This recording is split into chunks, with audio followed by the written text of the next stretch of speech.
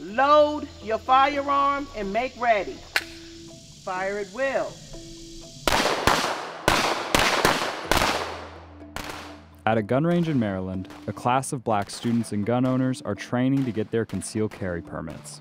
It's just one of many classes of mostly black students training here almost every day. This is the first time in history I can say that this amount of black owners has come into effect, but also we never really had access to doing so. In 2020, black people made up the largest increase in gun purchases out of every major racial demographic. Then, in June 2022, the Supreme Court expanded gun rights by striking down a New York law that limited who could receive a concealed carry permit. The ruling affected several other states with strict gun laws, including Maryland. There, concealed carry applications and handgun purchases surged in weeks following the ruling. Between June 23rd and July 11th, 5,314 new people applied for concealed carry permits, compared to just 609 the year before.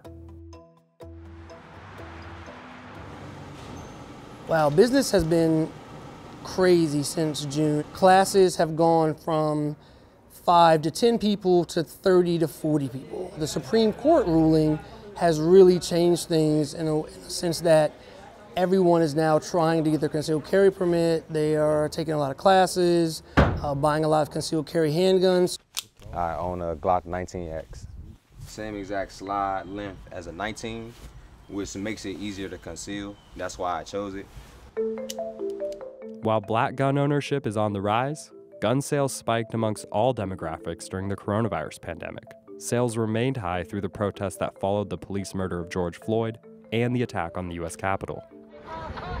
With everything going on in the world and the way things are, it's really been one of those things where people want to protect themselves. They want to feel safe, and this gives them a way to be able to sort of take that and have their own power, right? To be able to protect themselves, to be able to protect their families and their loved ones, and to know that they have that option.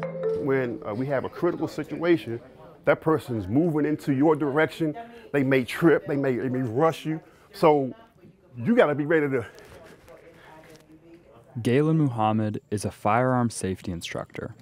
He teaches his classes, often of mostly black students, how to safely respond to police encounters like traffic stops while legally carrying a firearm.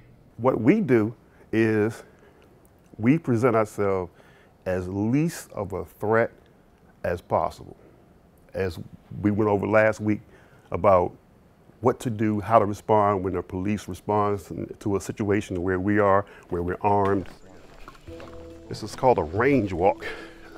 I'm thankful that most times they react the same.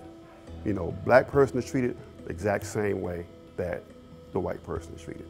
And again, that's why I say I'm pro-police and I applaud that. But it's those times where they don't treat us the same. Therein lies the problem. Slide in, and put your magazine in, take your slide. Let it go. Just let it go. I tell my students, we're still not going to create static where there is none, even if the police is creating static.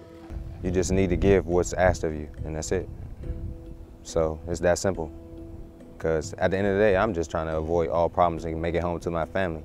Black gun owners who spoke to the Post said that there can be a negative stigma attached to owning a firearm, but they also said that the culture around gun ownership is changing in their communities.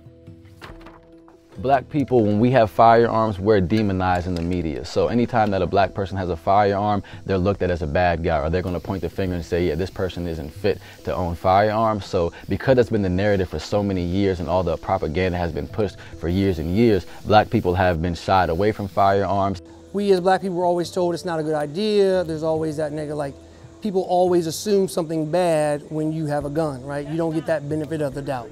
So we're going to make sure everybody's qualified. Still pass.